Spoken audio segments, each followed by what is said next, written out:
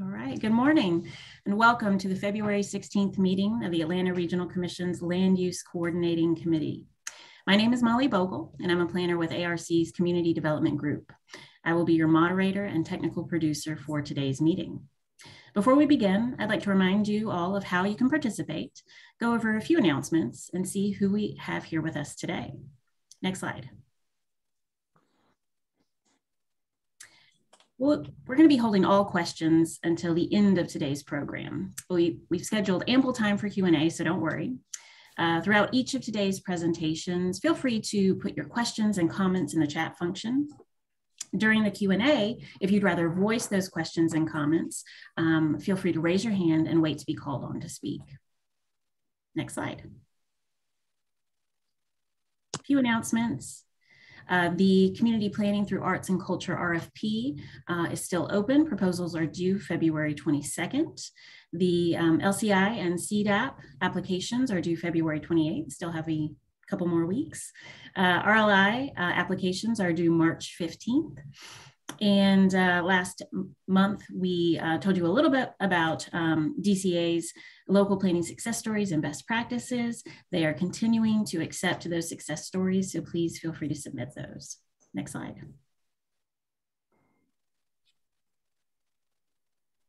Now we're going to figure out who we have here today with us. So I'm going to launch a poll. So which sector do you represent? Public, private, nonprofit, education, or other?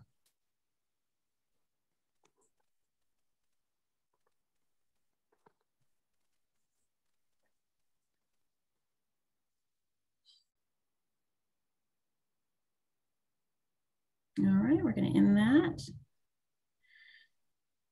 58% public, 4% private, 13% nonprofit, 0% education, and 25% other. All right, thanks so much for that. We always like to kind of figure out who we have here with us today.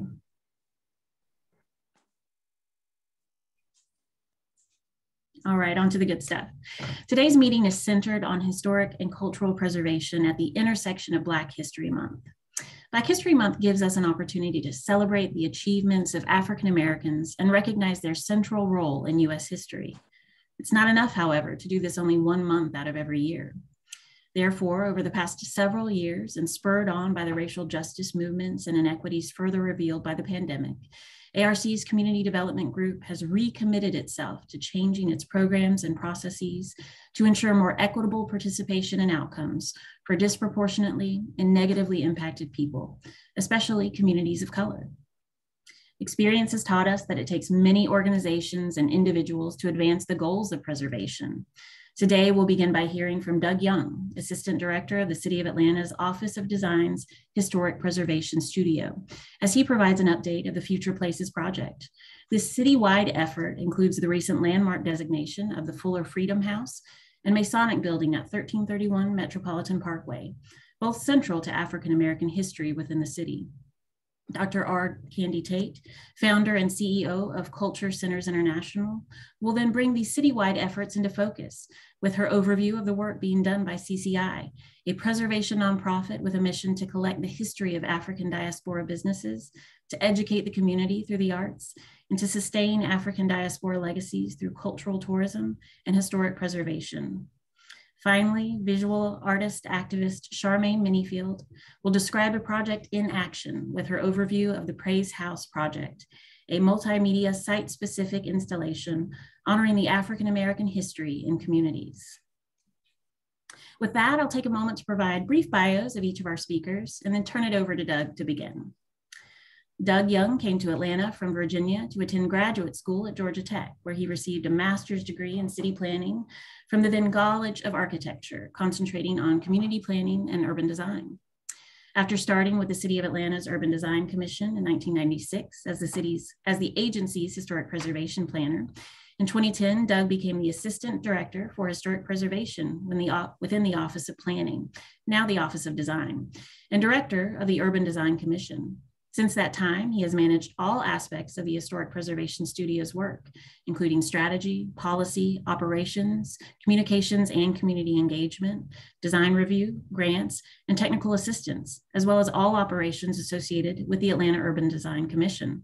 He also initiated and is now implementing the city's first comprehensive assessment of the city's historic preservation program in over 30 years, the Future Places Project.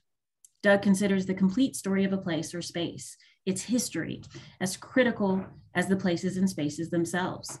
Only by respecting and understanding all three, the story, the place, and the space, can an inclusive, authentic, and sustainable future be obtained. Dr. R. Candy Tate is founder and CEO of Culture Centers International, Inc., a nonprofit devoted to historic preservation of African diaspora corridors of memory. CCI works to transform communities through the arts and to sustain legacy neighborhoods through project development, fund development, and grant administration. Dr. Tate is chair of the Coalition to Remember the 1906 Atlanta Race Massacre, serves as an executive board member of the Georgia Trust for Historic Preservation and Historic Atlanta. She has placed Fountain Stone Hall and Atlanta Ashby's Street Theater on the Places in Peril and raised millions in grants for African American projects. Dr. Tate is also the recipient of the 2021 Jenny D. Thurston Memorial Award, presented by the Atlanta Urban Design Commission of the City of Atlanta for her scholarship, leadership, and dedication to preservation. And last but certainly not least, firmly rooted in womanist social theory and ancestral veneration, the work of Charmaine Minifield draws from indigenous traditions as seen throughout Africa and the diaspora to explore African and African-American history, memory, and ritual as an intentional pushback against erasure.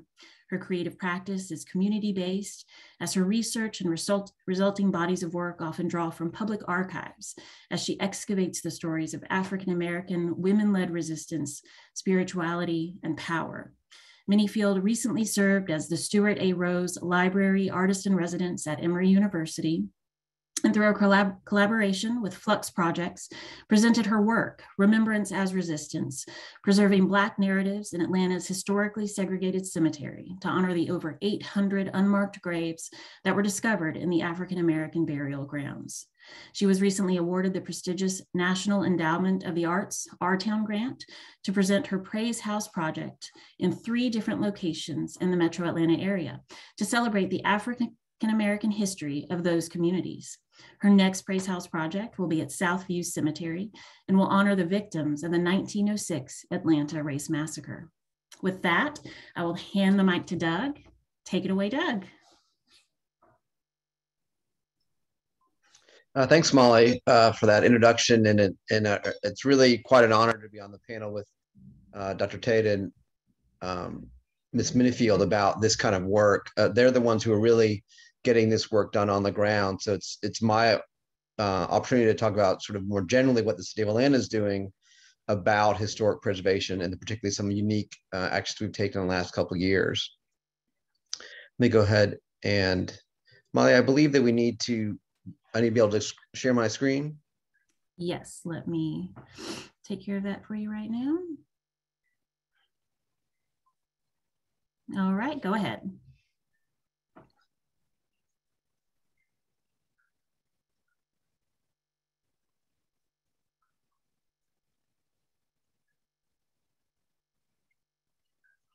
Can you see that screen, Molly?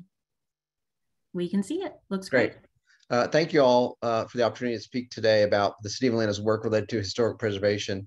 This is really going to be an update on the Future Places project, which, as Molly noted, was the first comprehensive analysis of the city's historic preservation work in about 30 years. And we thought that it was a high time to do that and see how we could get ready for the next 30 years.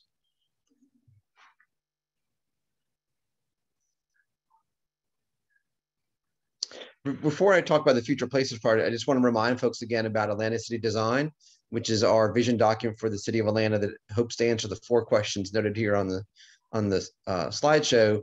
What will city look like? How do we want it to work? How do we want it to develop? And how do we connect it all together? It's grounded in 5 core values: equity, progress, ambition, access, and nature. And the Future Places project is one of several key studies that were used to flesh out city design and get more specific to different topics. But the one thing I wanted to note in Atlanta City Design, which you can find online, just Google that term, you'll get a hit on that document. You can read the whole thing for yourself. Is this phrase about progress in the city of Atlanta. And it says, as we will begin to design our future, the intrinsic value of progress will only be realized when we stand up for people and places that have meaning. So the question is, what are the people and places that have meaning, and how do we stand up for them? And that's what we hope the Future Places Project will do to get the city ready for the next generation of historic preservation work. In short, the City of Atlanta's Future Places Project is an initiative to ensure that Atlanta retains its historic identity as the city moves forward. Identity and place and space are really important to the city maintaining its authenticity, and in fact, expanding its authenticity or making that more inclusive along the way. I would note that all the images in the presentation you see today are either historic or present day images of places or spaces in the city of Atlanta that either are associated with the work that we've done or we want to include in the work that we've done in the near future. So one question that gets asked a lot is why do something called the Future Places Project? You know, why go to that effort? And there's a couple reasons for that. One is the city of Atlanta has a perceived brand about what we're supposed to be about and what we're supposed to do, you know, new, bigger, shiny, fancy. And we think it's important to push back against that brand because that is a conscious decision. It's not inherent to how the city of Atlanta grows and moves into the future. So we think there's another way to look at the city's future, and that's through historic preservation and identity and culture. The last time we did this was the mid-1980s. We thought that after about 30 years, it was a good way to revisit the conversation. We also we're very concerned, as are others, about the rapid pace of change in the city of Atlanta, both physical change and cultural and identification change. As I mentioned, Atlanta City Design was part of our background basis for doing this.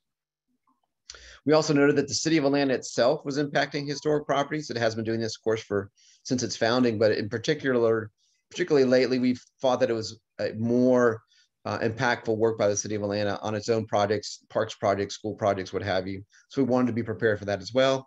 There's lots of myths and facts about historic preservation. You all know better than most on this call about what is in fact the reality about history, culture, and historic preservation.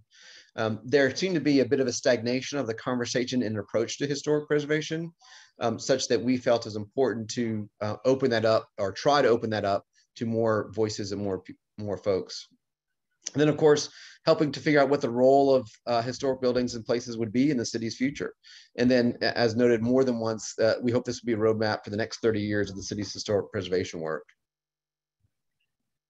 So what was the Future Places Project itself? It finished about 2 years ago. It involved engagement of some of the usual folks in the conversation, plus some new ones. We'll talk about that a little bit when we get to lessons learned. We did do some informational survey work with the public, and that was really quite intriguing because it involved both a control set of folks who were surveyed randomly using a marketing firm's database, as well as people who were inclined to know about historic preservation by coming to our events or doing our work online. So we were able to compare sort of the informed or engaged historic preservation person with sort of the random individual in the city of Atlanta and see what kind of different results we got for that information. We did do some map work and collected information from other places and cities around the United States. We did do a little bit of field survey work. We did not intend to survey the city of Atlanta, nor do we intend to do that in the near future. This was more an attempt to fill in some of the gaps of places that we didn't have good data on already. We did an extensive and exhaustive study of the City of Atlanta park system. That included both identifying all the park units in the City of Atlanta that have some sort of historic significance, but also at the same time, documenting how the city's park system is a microcosm of the City of Atlanta's history in general. We created what we call the story of Atlanta, which is not the history of Atlanta. It's our attempt to capture the 4 or 5 themes we think make up the city's DNA. So it's a very short thematic document, if you will, and that's available on the project's website. And of course, the roadmap for lies ahead. It was the general concept of what it was about and what's included in the Future Places project. But more so, as you'll see in today's presentation, it's an ongoing effort, which is how do we put this into action in everyday City of Atlanta functions. Uh, from the actual product side, we had a summary report, 5 technical reports. You can see here there are different focuses. We had a call to action, which was the only document we really printed in any sort of volume. It's a small booklet that captures all the recommendations from the Future Places project, because the project really lives on the project website, atlfutureplaces.com. That includes all of our updates, all of our implementation activity, also it links to get involved in some of the projects. We did a short project video, which was a way to capture the essence of the project in a different sort of way, that was locally produced and created by some folks here in Atlanta. Then, as you might already tell by the name of the project, it has new branding and messaging. We had new collateral created and things that would just sort of bring historic preservation conversations to folks who might not otherwise know that they're talking even about historic preservation in a normal sort of setting. But more importantly, what we have now is that we have more questions. We have answers, but we have more questions, which is fine. We expected that. We have new and renewed partnerships with folks around the city of Atlanta. We have lots of ideas for new tools and techniques. We'll talk about some of those in a minute. Certainly new conversations. We definitely have new priorities about what should be our focus. Then, as I mentioned multiple times, we have a roadmap for the next 30 years of historic preservation in the city of Atlanta. One of the things I wanted to share today was some lessons learned before we talk about implementation. Things that we learned along the way. We did not expand the conversation enough, in our opinion. That became clear when we looked at our survey results and who was attending our meetings and who was participating in the online activities. We do need to increase the strength of our public-private partnerships. We have taken some steps to do that today, but there's more work to be done. We have to act with more urgency related to historic preservation. We need to really be proactive of how to bring these ideas to the forefront and get them into operation in the city of Atlanta's perspective, at least.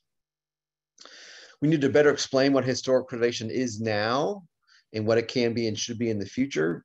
This is particularly related to the myths and facts conversation, but also we found it very clear to us that people are talking about history and culture and identity, and they don't know that they're also talking about historic preservation.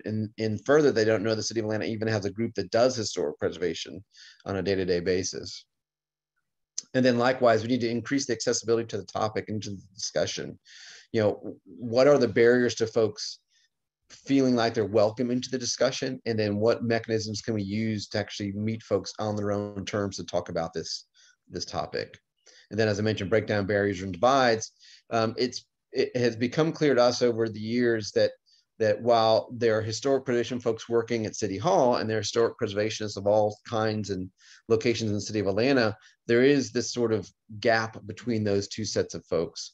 And we think it's our job to help you remove those dividers, those barriers, so that those can be one and the same conversations. As I mentioned before, we had a call to action, which is the summary of all the recommendations in the Future Places project.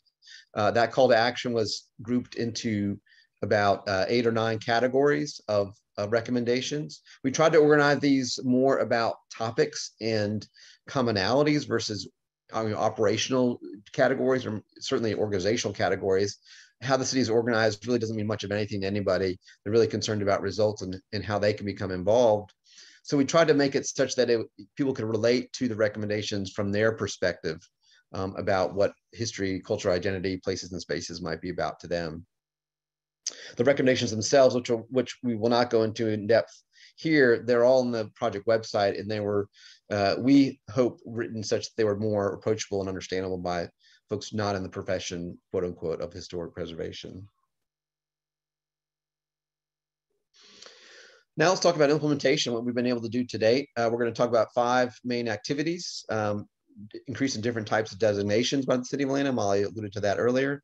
The LGBTQ+ historic context statement, our quick start implementation research from last year, Historic Preservation Week, and the Atlanta Cemetery Network. All of these were recommendations coming out of the Future Places project. So a recent designation activity, this is a very quick list of the properties and places we have been working with since 2018 to become historically designated underneath the city's historic preservation ordinance. In the line there that you see going across the page, Those are the designations that occurred above that line before the Future Places project, and the ones below are the ones that occurred after we had completed the Future Places project work. And we're going to talk about all the ones below the line very quickly in just a minute here. But one of the things I wanted to point out was the pace of designations that we have undertaken since 2018, in particular, and since 2020 as well. Mostly focused on individual buildings or places and spaces, but a few districts as well. And we'll talk about why these designations are a little bit different for the city of Atlanta in the next phase of our presentation. First is the Ponce Highland Historic District. You may have heard about this initiative. It's in Northeast Atlanta, the Ponce Highland neighborhood. In some ways, it's a very traditional historic district for the city of Atlanta, but in many ways, as noted here, it is in fact quite different. It is a comprehensive historic district in that it deals with all the zoning and development activities and criteria in one place, in one ordinance for the neighborhood. So it's you will, the one-stop shop model. It's very flexible, more flexible than you might suspect for a historic district. Includes mixed use opportunities. It includes the option for contemporary design, both for infill and addition work. It includes a variety of residential options, both related to architectural elements in particular, as well as focusing on the overall look and feel of a street and overall look and feel of a property versus the very specific details about materials and elements. It's very future oriented. It really is looking to manage change in the neighborhood. In fact, it wants to promote change in certain parts of the neighborhood. It's innovative. It includes new activities that have been not done by the city of Atlanta in the past. I would note that historic districts in the city of Atlanta have often been innovators through zoning and development practices. There's about a dozen or so types of zoning tools that were first used in historic districts in the city of Atlanta over the last 15, 20 years. It's very focused. It uses as the basis for the future of the neighborhood its historic character and its historic buildings. It is definitely a historic preservation-based approach to managing development. And as I mentioned, it's grounded in those historic preservation principles and concepts, but also embraces some new opportunities for how to create variety in the neighborhood, both physically and development-wise.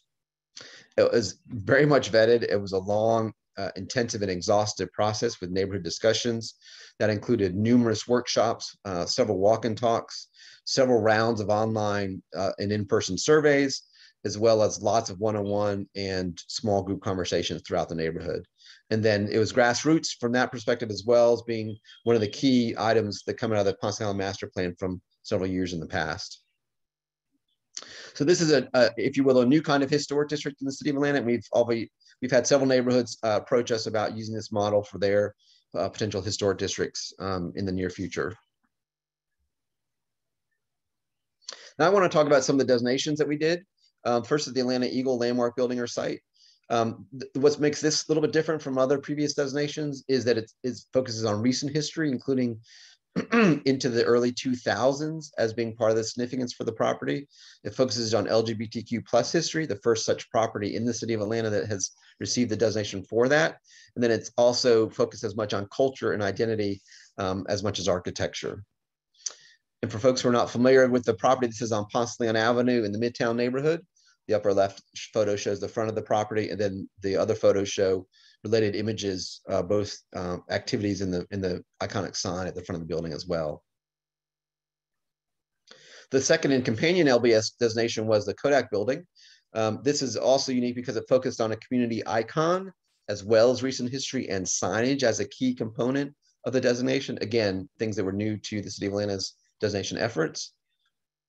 This property is right next to the Atlanta Eagle building on Ponce Leon Avenue in Midtown, mostly known for its very iconic Kodak dealer sign on the top.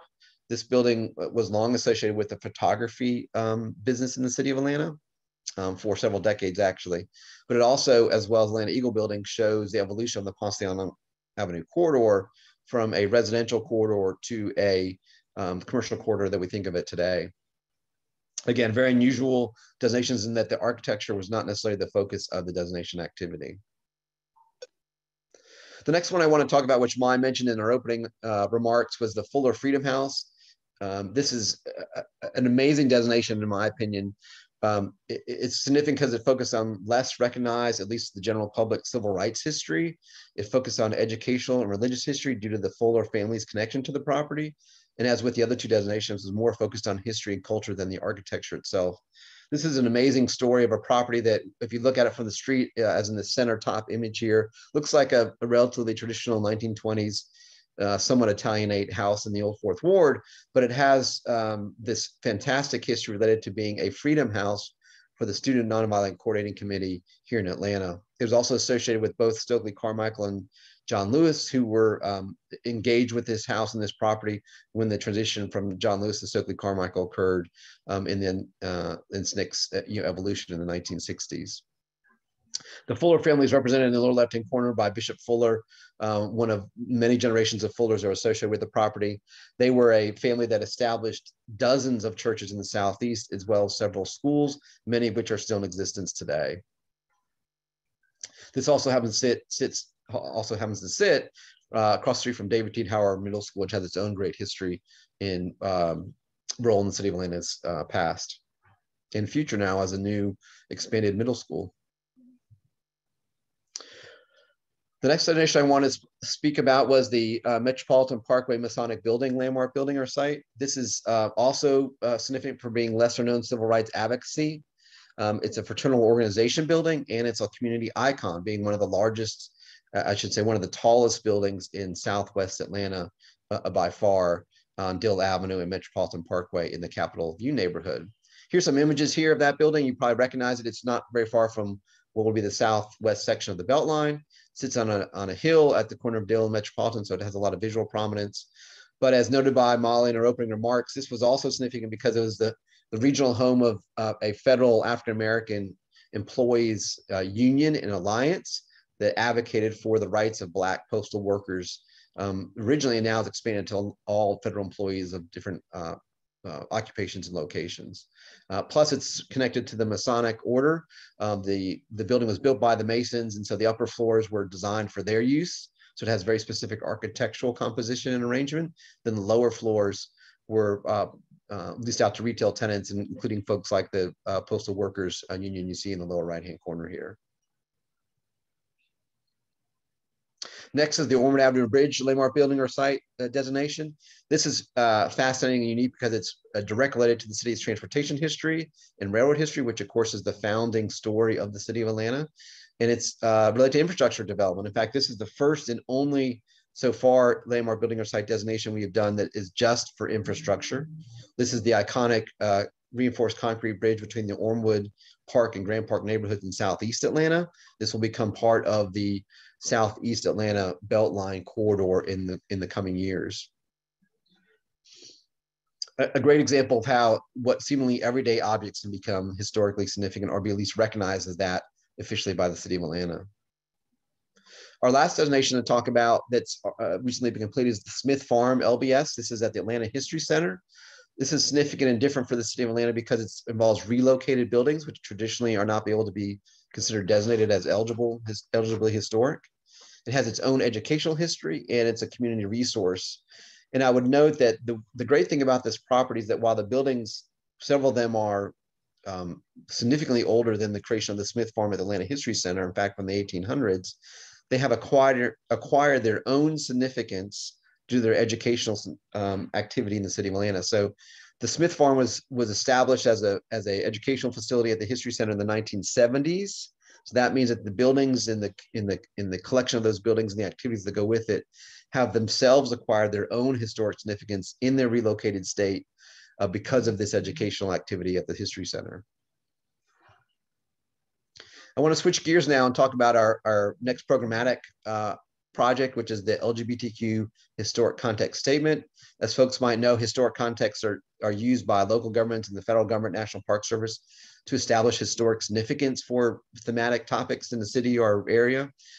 So this would be very much along those lines. It would be focused on from the mid-1900s to the present day on the LGBTQ history in the city of Atlanta, with these particular 5 topics highlighted, including the AIDS epidemic in the 1980s, harassment and bar raids and lawsuits by the Atlanta Police Department in particular, all throughout that time period, and then the very early foundings of the city's LGBTQ communities in the city of Atlanta. There's a longer history, at least that was clear to me when we started talking with folks about this, than what you might expect to find in Atlanta and in the South in general. This will provide guidance to the City of Atlanta and the State Historic Preservation Office about how to identify these kinds of resources and also how to classify them and register them on the National Register of Historic Places, and potentially through the City of Atlanta's designation underneath the city's preservation ordinance. My last two updates, our last couple updates, I should say, is a quick review of our Quick Start implementation work from last summer. These were about 10 activities that were identified in the Future Places project as needing additional research. Using some money we had in our office, we were able to do research on all but 3 of those activities to get our efforts sort of kick-started in that regard. So we will be pursuing these more diligently this year and next year on how to get these off the books and into the real world, as far as seeing those as part of the city's historic preservation activities, including a photography contest, student design challenge, a fellowship, kiosks, tools for designation, mapping programs, all the things you see here. We're very excited about taking these to the next level. 2 last implementation updates that we created last year was our first Historic Preservation Week. We continued that tradition this year in October for Historic Preservation Week 2021, and we anticipate making this an annual event for the foreseeable future. This is scheduled for October because it provides a nice bookend, if you will, to National Historic Preservation Month, which occurs in May, which is the time period of our annual Design Awards program run by the Urban Design Commission for over 40 years. Historic Preservation Week includes both collection of speakers as well as educational activities and seminars. And we hope, with all things going well, to have this be an in-person event this coming fall and expand the opportunities for collaboration and networking through this activity. Last but not least, I wanted to highlight the creation of the Atlanta Cemetery Network. This, in fact, will be kicking off February 24th of next week. So this will be an opportunity for folks who are concerned about Atlanta cemeteries, both those that are well known and maintained, as well as those that have been abandoned and forgotten. A place for those folks to come together and facilitate conversations about what to do about the cemeteries, how to raise awareness, how to raise money, how to provide stewardship opportunities for those cemeteries. And we think this will be a great way to highlight what are amazing spaces in the city of Atlanta and make them more part of their neighborhoods and the culture and identity of those places. I would note that all of these implementation efforts, and I want to really emphasize this, all the implementation efforts have been reliant on new and renewed partnerships to get these done. All of the designations were done with partners. The LGBTQ historic context statement is only being coming to life because of a conversation with Historic Atlanta and their efforts to lead that activity. We've also partnered with the Atlanta Preservation Center and Atlanta History Center and Historic Oakland Foundation have make all these things come to fruition. So we are looking for additional partnerships, and we hope that presentations like this will help us lead to those kind of conversations and have more and more activities be implemented from the Future Places project. And with that, I'll conclude my presentation and turn it over to Dr. Tate. Thanks so much, Doug. That was fantastic. A lot to unpack. I had a question if a recording was going to be available. Yes, the recording and the presentations will be available on the LUCC webpage. I've put a link to that in the chat. So without further ado, I will hand it over to Dr. Tate.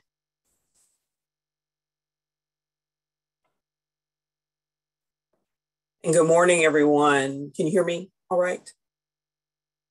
Yes. Okay, great. And go to the next slide. Doug, thank you so much for your work and the city's work on preservation writ large, and also with the Future Places project, of which I've helped a little bit, and also with Historic Atlanta. But today, this morning, I'm representing Culture Centers International, which is the nonprofit organization that I created for African-American preservation of corridors of memory here in Atlanta, primarily, but certainly could go national. The thought of being an Atlanta native and having family have graduated from the various Atlanta University Center schools and walking those campuses and driving from my home to downtown Atlanta and seeing these buildings just brought me from an art historian to become a historic preservationist of my history and culture, and have found it to wanting, and in doing that, have found that it's everybody's history and culture. And so here I start off with a historic image of Stone Hall, with north and south on either side. You see the smoke coming out of the chimney, the iconic clock tower, and this space in Atlanta was known as Diamond Hill, highest elevation in Atlanta, and where Atlanta University chose to build educational buildings for African Americans post the Emancipation Proclamation. Next slide.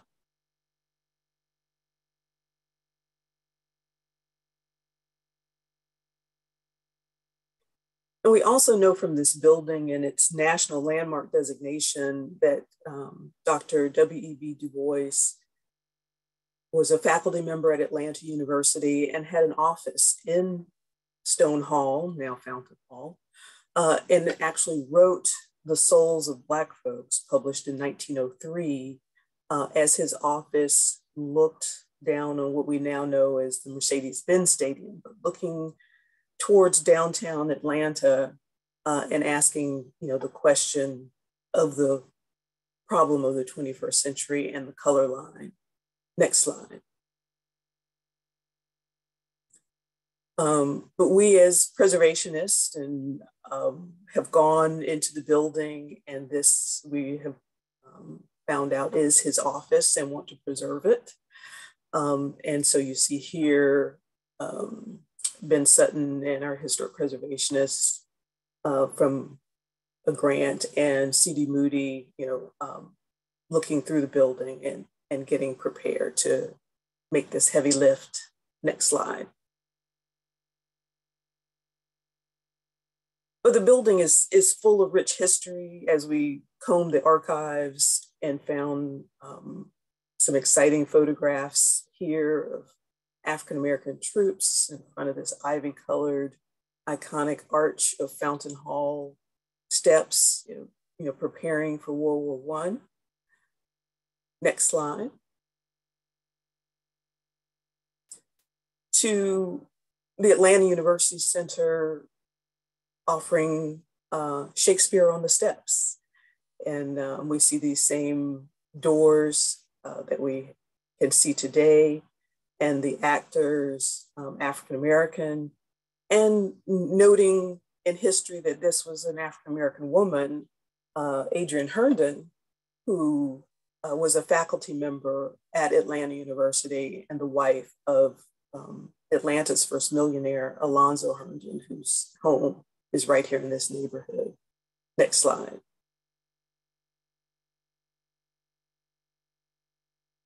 And so Adrienne, we've lifted up in several histories through Culture Centers International and a partnership with our artist, Charmaine Minifield, who will speak next. And so a mural of Adrienne is on the Beltline. Here she's pictured with her husband and only son, Norris.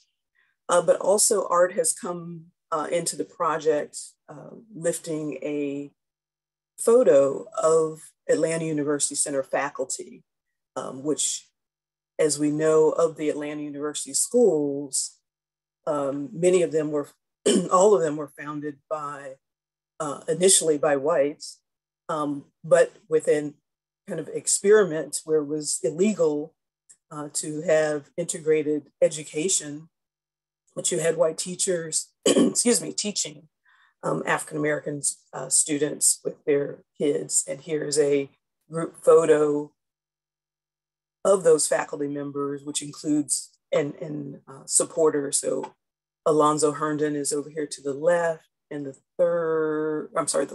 third person on the back row from the right is, the fourth is Dr. W.B. Du Bois.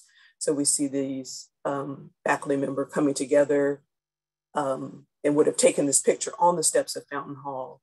And Dr. Karshik Sims Alvarado did a photo mural of those faculty members to bring attention to the history of this iconic, but at that point, vacant building. Next slide.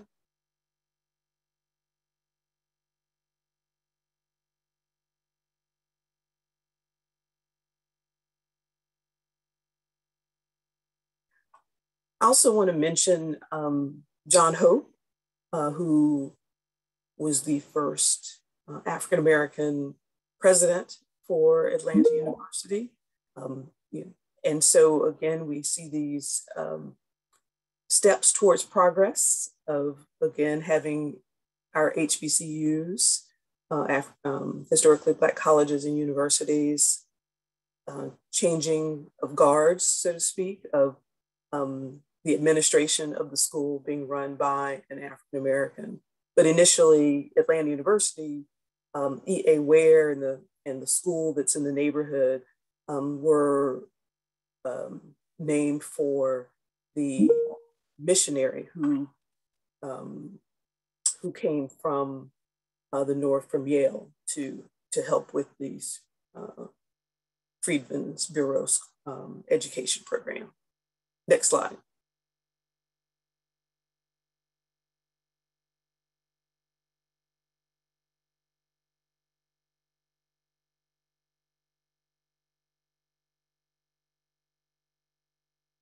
Okay, next slide, please.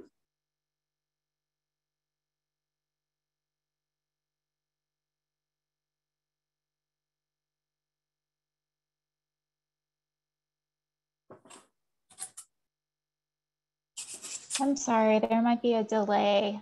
Okay.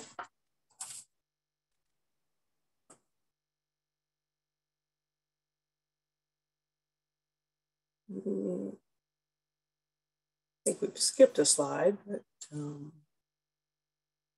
sorry about that. no problem. I have it on Fountain Hall, is that correct? Okay, Yeah, sorry right about here, that. right here, no problem. And so here, again, we've seen it referred to Fountain Hall. We know it historically as Stone Hall. And so just a reminder of the history of the building, that initially it was in the ownership of Atlanta University. Atlanta University merges with Morehouse and Spelman to become the graduate division. And so those three schools, they vacate this building, move to their current location. And so these buildings were vacant sort of late 1920s. Morris Brown, next slide, was founded in 1881, and its location, initial location, was in off of Boulevard. But when these buildings became vacant and Morris Brown was going through some financial troubles, came to merge with into the Atlanta University Center to really become the largest conglomeration of HBCUs in the country. And Morris Brown, of all of the schools in the center, was the only one. It's an African Methodist Episcopal AME affiliated school, so founded by African Americans for African Americans. And so here you see the archway of Morris Brown from the class of '58 that walks into the quadrangle towards Fountain Hall. Next slide. So this rich history, as I mentioned, was sort of rooted in family stories as well. My great uncle attended Morris Brown, have an great aunt who attended Atlanta University, and then parents and grandparents who met and married on Clark colleges and Clark University's campuses. So these buildings were not only historic to Atlanta, but a personal passion of my own. And so here you see an image of the building. I was working with the ASALA, the Association for the Study of African American Life and History, and knew of their work with the National Park Service. 2016 was the 100th anniversary of the Park Service. And so knew of these grants and said I would put forth the effort to bring some of this funding to restore, as they say, our rich history of Atlanta's, as they say, from Civil War to Civil Rights story. Next slide. We began the project with the Morris Brown College Focus Group and had community events such as a fall festival in front of the building to bring attention and awareness to this need to bring this really iconic structure back online, 39,000 square feet, massive clock tower, chapel space, library, lots of classrooms. And so again, that rich history of Morris Brown had not been recorded. So as Doug has mentioned, we knew the distant history of W.B. Du Bois being in the building. But since Morris Brown's occupying the space, have not recorded all of the stories and civil rights history, more recent history. And so that's what we set out to do. Next slide. So as I say, you saw the building before, the clock tower. We were able to amass the total of over $1.5 million in grants for this project so far. Created a website with that first grant as a preservation application, put a new roof on the building. Might be a little difficult to see, but they're copper downspouts. They don't come all the way to the ground because, again, copper's a rich resource, and we didn't want it to be stolen off the building. But going back to the original materials that were used, we wanted it to be as authentic as possible. The roof materials were slate, but this is a synthetic slate material that was that we were able to put on the building that has over a 50-year lifespan. So the look is historic, but the modern materials again will help Morris Brown to maintain this building as it moves forward. And we all know that just as the roof of your house, the roof of a historic structure, now we're able to dry it out and start working on the rest of the project. But we finished this up this past summer, and so excited to report that advancement. Next slide. And in the fall, again, as I mentioned, this is not just Culture Centers International, but a group of Morris Brown dedicated alumni who've been in the trenches since the school lost its accreditation in 2003 and forced to, as they say, board up the building and walk away, thinking that they would be coming back. But then some 20 years later, here we are. But they have been in the trenches from day one, supporting it. But every homecoming, they're in front of the building, and it's just an excited group. And as you see behind me, we have we call Fourth Friday Fellowships with Fountain Hall, and many of the affinity groups share their stories of weddings that happen in the chapel, meeting a future wife at the water fountain, stories of the bell and the clock, and how faculty would not let you into their classroom if the bell was ringing and you were late. So all of these fun stories really brought life to something that was just bricks and and mortar. But now we have the stories of what happened and the importance of this building to the campus and the community. Vine City, we've had talks with Cosmopolitan Church and the like, and learning about Morris Brown students that were active in the community, and they would hear the bell, hear the band practicing, or the football players that would make a difference with the kids in the community. So all of this has been recorded. Next slide. And with that first grant, again, being able to walk up to the interior of the clock tower, we saw it from the outside, but on the left, you see the original mechanism, the wheel that made the bell ring. And then over the years, it had stopped working, and there was a striker that was just hitting the bell to make the tones. But after restoration and cleaning, we've been able to put a new harness. The bell stayed, but all of the accessories were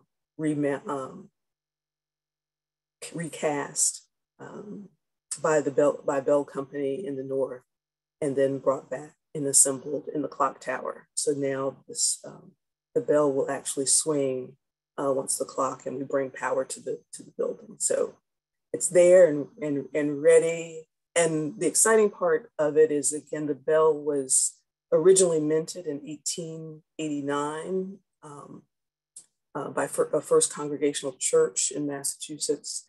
And on that bell, it is written "without regard to sex, race, or color." And it really makes a difference when you know this and hear this sound, that the city of Atlanta can come together on this piece of history and really talk about the collaboration of races to uplift all and uplift Atlanta. Next slide.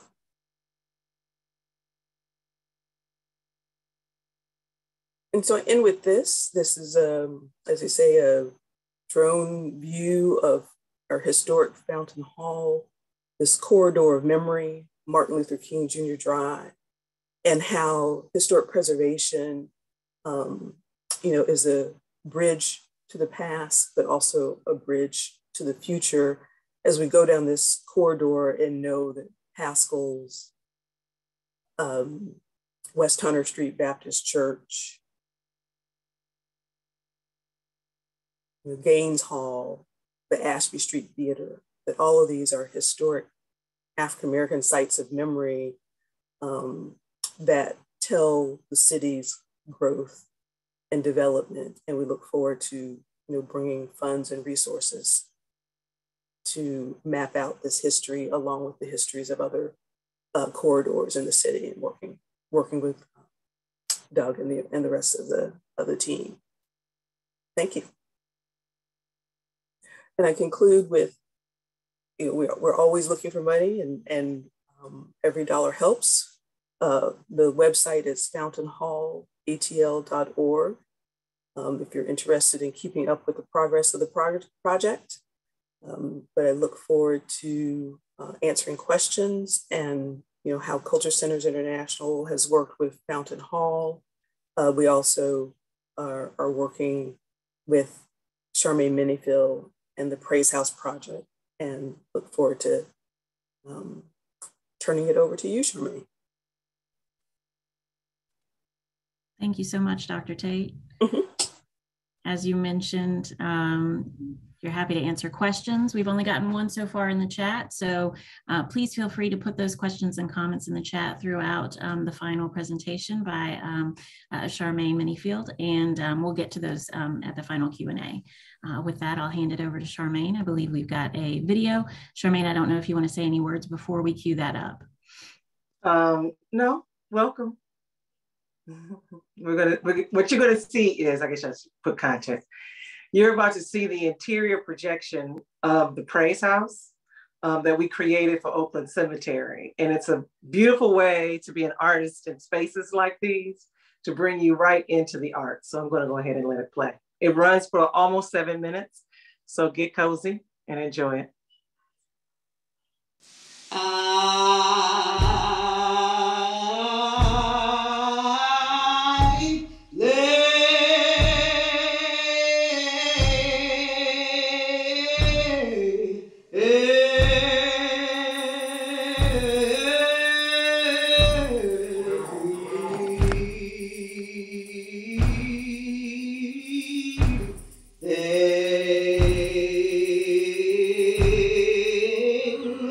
Down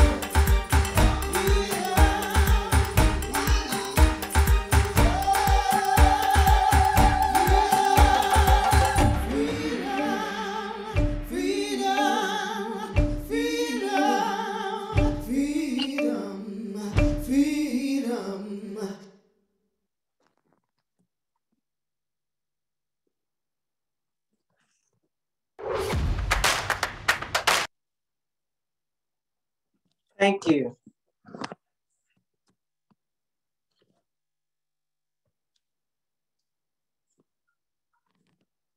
Yes, you can play the slides.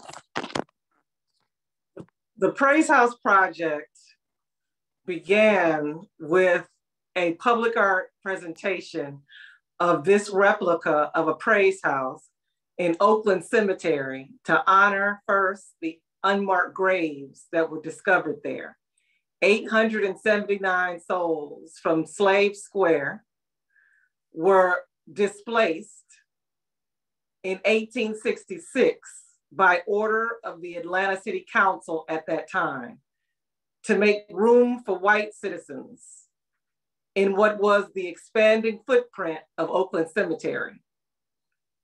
We were displaced over a flooded hill, and that mistreatment led to our losing Atlanta's first African-American ancestors in our city, among our labor force. Because of that continued mistreatment, in 1886, Southview Cemetery was founded. 9 once enslaved, now freed businessmen founded Southview Cemetery. And it sits on a rolling hill in South Atlanta. In 1906, on September 22nd, white mobs destroyed that community, which was at that time called Brownsville, targeting that community because of the intention of interrupting economic potential for that Black community. The Praise House Project will premiere at Southview on Juneteenth of 2022, this coming summer, as a way to call in, like the ring shout would, like the Praise House itself was intended, a gathering place. We want to gather resources back into that community as an act of resistance against erasure. Remembrance as resistance is the theme of the Praise House Project. We want to mount praise houses in places of remembrance where there was erasure of Black people, bodies, potential Black futures. We want to invite and gather resources. Praise houses were safe spaces where we would gather, where community would come together. In spite of the efforts to dismantle community, we created praise houses. We couldn't have our drums.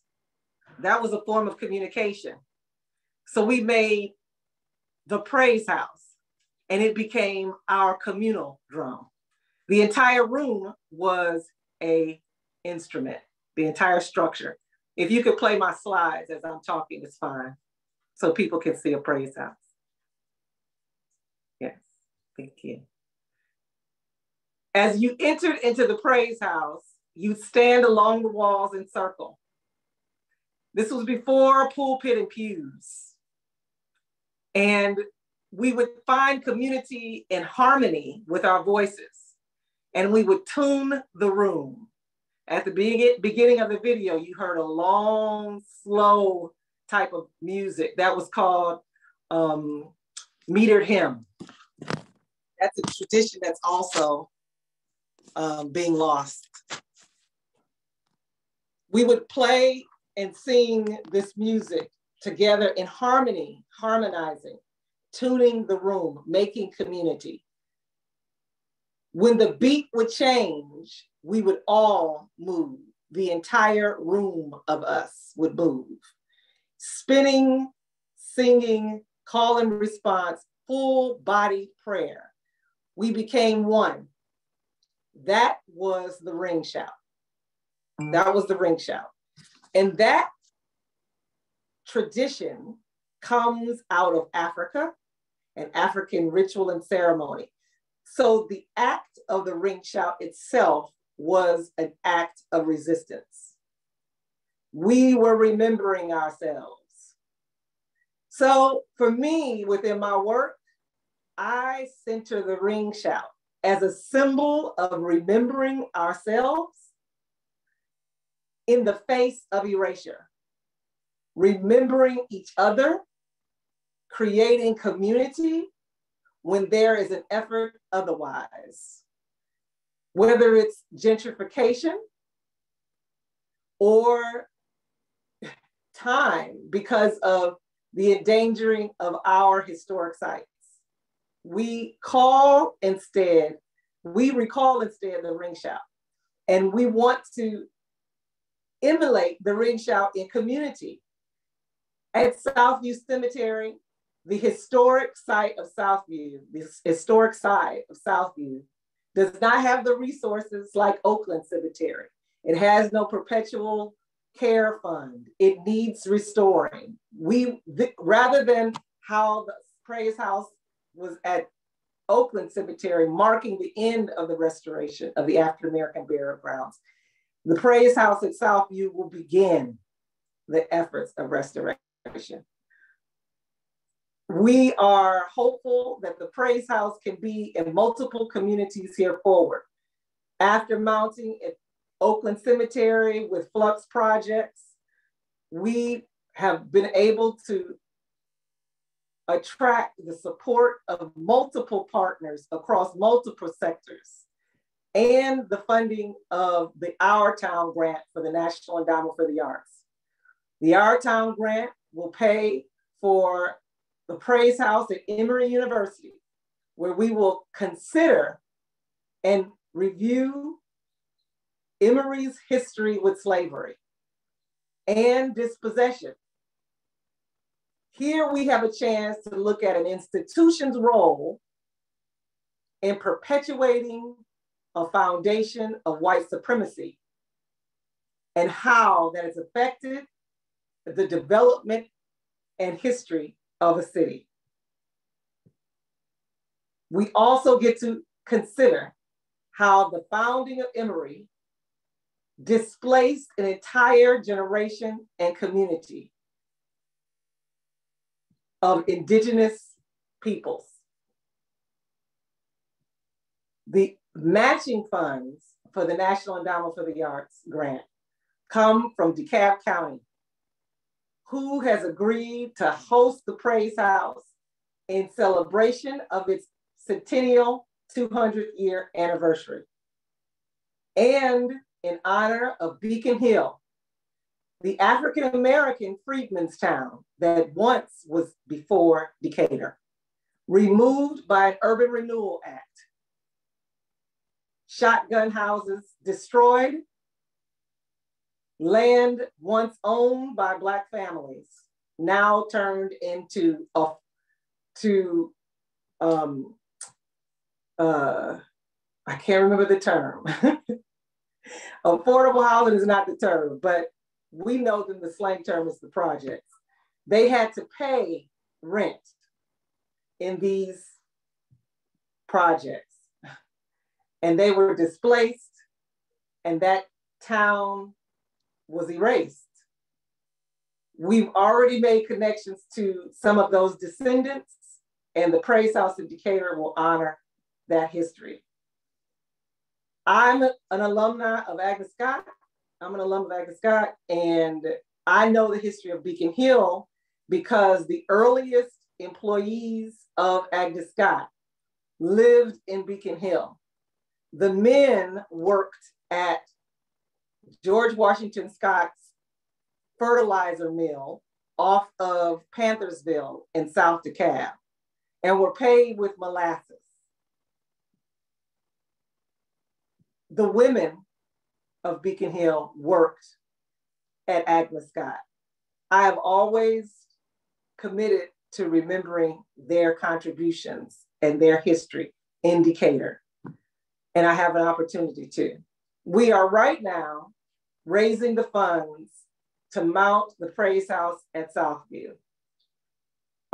We have great partnerships that exist where we'd also like to see the resources that we pull into that community having long-standing impact on the planning of that community, that we can affect change in the areas of diversity and inclusion and the security of home ownership, business investment, education, and historic preservation of our legacy in South Atlanta.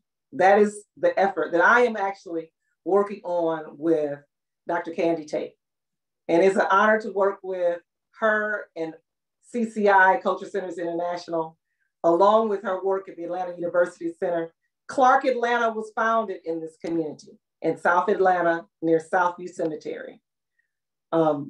We want to look at these moments in Atlanta's history and remember them in a way that ensures a just and equitable future moving forward.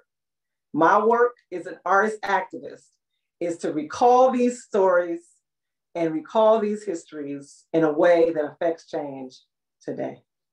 So I hope you come. I hope you support. You can find out more at thepraisehouseproject.org. And please, this is Black History Month. Find out the history of Southview Cemetery. This is where Dr. King was first laid, where Congressman Lewis was recently laid and to rest. Find out the history of those who were enslaved and buried originally in Slave Square at Oakland Cemetery. We have those ledgers. We have those ledgers. We know their names. Also, there are amazing resources throughout our whole partnerships, both the Emory Center, Rose Library and Marble Library with rare books and archives, as well as their database on the slave ship voyages archives and database. We want to track and map all the way home these ancestors. I had the pleasure of spending time in the Gambia unexpectedly during quarantine. And I was able to bring research from the Gambia to this work, tracking the origins of the ring shout. And we want to continue to build bridges in our historic preservation work, in our actual research and genealogy work, in our educating around archives and preserving our intellectual property, you know, as acts of restoration and repair. We want to build those resources for families to trace their origins all the way back, we hope, to Africa as a global effort of uniting our contemporary generation to always preserve Black narratives, past, present, in order to ensure our future. Thank you so much. Thank you, Charmaine. Powerful as ever. I really appreciate it. All right, if I could have Doug and Dr. Kate join us. Dr. Tate. I conflated Candy and Tate and called you Dr. Kate. I'd love to just take the last 10 minutes or so and talk through some questions. We've got one question from the audience, but I wanted to, I know Dr. Tate has a hard stop and she might need to leave a little bit before 10:30. So I thought we could save that question for closer to the end because I really wanted to start off with a question that I had.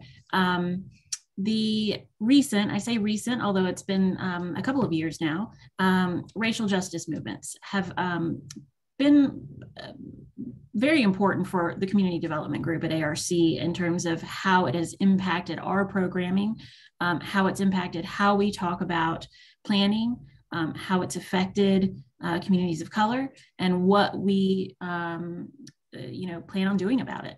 And I'd love to really talk to you all about and hear from you all about how you all feel it has changed how we, the universal we, talk about preserving historically and culturally significant sites of African and African American heritage. And I noticed this sort of trend. Doug, you mentioned this sort of uptick in landmark designation over the last couple of years, and I'm sure that's just due to this fantastic planning process on your part. But I also noticed some of those were African American sites of importance. This Praise House project really took off, and I'm wondering if any of that has to do with this sort of this surge of energy that has come about from the racial justice movements. I'd just love to hear a little bit about that, the impact it might have had for you all in your work. I think that I can respond. That's okay. I think that in this country, and I get a chance to say that because I was in the Gambia and I was watching from there. In this country, there's the death of George Floyd, it called for a reckoning that rippled through our entire generation. That wasn't just in this country. It became a global movement. And now that I've returned, from this perspective, I can feel I'm experiencing a heightened level of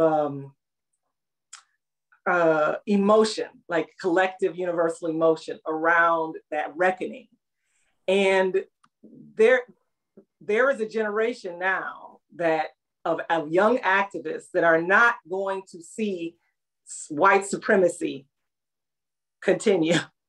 That I pause and give and acknowledge and support. I have a wall of Ella Baker on Auburn Avenue, and I used her words the whole time watching the uprisings, that we should give the reins to the young who are not afraid to go into the storm, you know.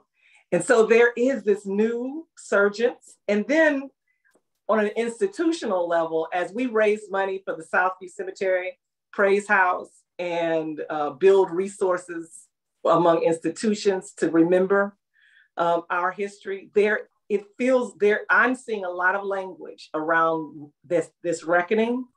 We're also facing anniversaries. The anniversary of the Union is in 2026.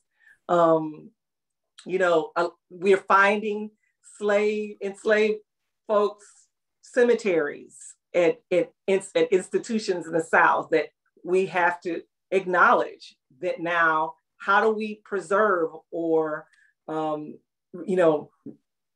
I think reckon with that disparity of how these institutions perpetuated that disparity of resources and opportunity over generations that contribute to the disparity today in these communities, where those who were employed or not employed, enslaved in some cases by these institutions, and where they fare and their descendants compared to the generational wealth of both individuals, but also, institutional generational wealth. You can see the disparity between those communities, and that history is blaring in the South. Though we have beautiful progress and amazing features to our physical landscape, we have this undercurrent of history that still has to be reckoned with, and it expresses in police brutality. It expresses in systemic racism. That this generation is not going to, they are not having it. It is going to be called out, and we as their elders, I'm going ahead and honoring that, are in a position to support and correct within those institutions that we've been a part of, or I've been excluded from in some cases, and especially within this context. I think that's just literally what time it is. And it's across the line, government to private, to religious, to education system. That's what time it is. And this revisionist history that we've all been sort of functioning with is no longer it's not accepted. It's not accepted. And, you know, there's many aspects, I think, also of that have come to light because of our political climate, and our political climate becoming very polarized within some of these racial issues, these issues around race and inequity. And that became language and finally within propaganda that exposed a deeply rooted, cavern of divide between ideas that aren't always racial, on race lines. Like, all people of one color do not feel the same way. But deeply rooted, it comes from these early histories of, in some cases, terror, trauma, erasure, displacement, and then it's these monuments of grandeur that remain still very much in our landscape. And how does that inform the ethics of our day, And Charmaine, as you're sharing that, is making me think of course, like the Henry Grady statue, where 3 bodies were heaped in front of it right there on Marietta Street, or the need to rename schools and buildings. And so some of this history and propaganda that we call art is now coming down. And so let's do due diligence and correct that history and narrative all the way back to our indigenous and our Native American brothers and sisters, to the to present. So we need to have this flow in and out of historical memory to more recent memory of the LGBTQ plus community, and how we are going to acknowledge everyone and their part in making America great.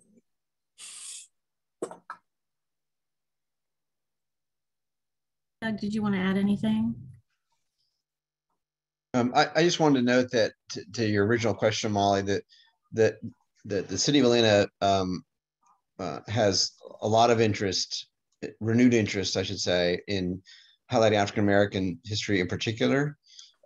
You'll notice that the most recent designations, a couple of them did focus on that. We have 2 actually that are still in process that I didn't include in my PowerPoint, but I'll mention here today. They're not a secret or anything by any means, but one is St. Mark AME Church structure in English Avenue will be nominated very shortly for landmark building or site status. And then the other one, which is also fascinating, is the Philadelphia Baptist Church School building just off Cascade Road in Southwest Atlanta. This is the building that stands today is the current iteration of a Reconstruction era educational effort by the congregation of folks that were in Cascade Road area at the time in the late 1800s after the Civil War. So we're very interested in that, in those 2 outcomes. We're hoping to announce those, officially, if you will, relatively soon. We're just trying to wrap up some of the research on those in partnership with both the property owners and the church in the latter of the 2 cases. But I think I wanted to touch on what both Charmaine and Dr. Tate noted here, which is the idea of the remembrance and culture and identity question. One of the things that is really important, I think, to the city, and it was somewhat embodied in the Future Places project, is to push back on the accepted, if you will, quote unquote, narrative about what the city of Atlanta is and how it came to be.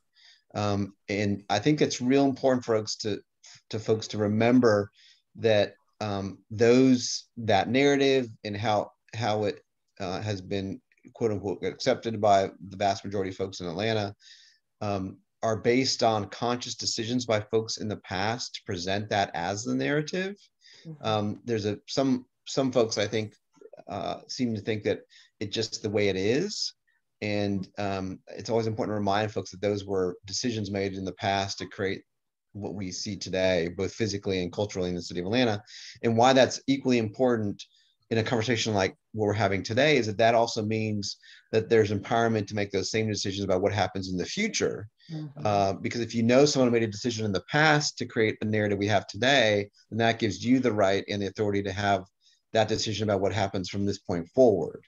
And that both deals with physical spaces, which is often the city's main concern, at least it has been for the recent past, but also understanding the layering of the histories that go with the space. So it's not necessarily the first story that you hear or the first narrative that you've been exposed to that is the complete picture of a place or space. Mm-hmm. Absolutely. We are coming up on time. I don't know if Doug, did you want to speak to the question about the Chattahoochee brick yard at all? I did respond to it in the chat, Right. but the short answer is that the city is still working on this due diligence effort in that regard. I'm not privy to all the details about that, but it's still in process, I guess is the best way to say it. All right, wonderful. And we've got a thank you. Oh, this is Molly, I'm smiling because we want to bring the Praise House to Chattahoochee Brick. Yeah. Oh, wonderful, wonderful. Yes, yes. We're interested in making that happen. We'd love to do it. Yeah, that would be wonderful. Just encourage my speakers today to look at that beautiful thank you from Caitlin there in the chat there. But it's 10:30. I have so many more questions, but we are out of time. Thank you everyone for being here today. I hope you've enjoyed it as much as I have.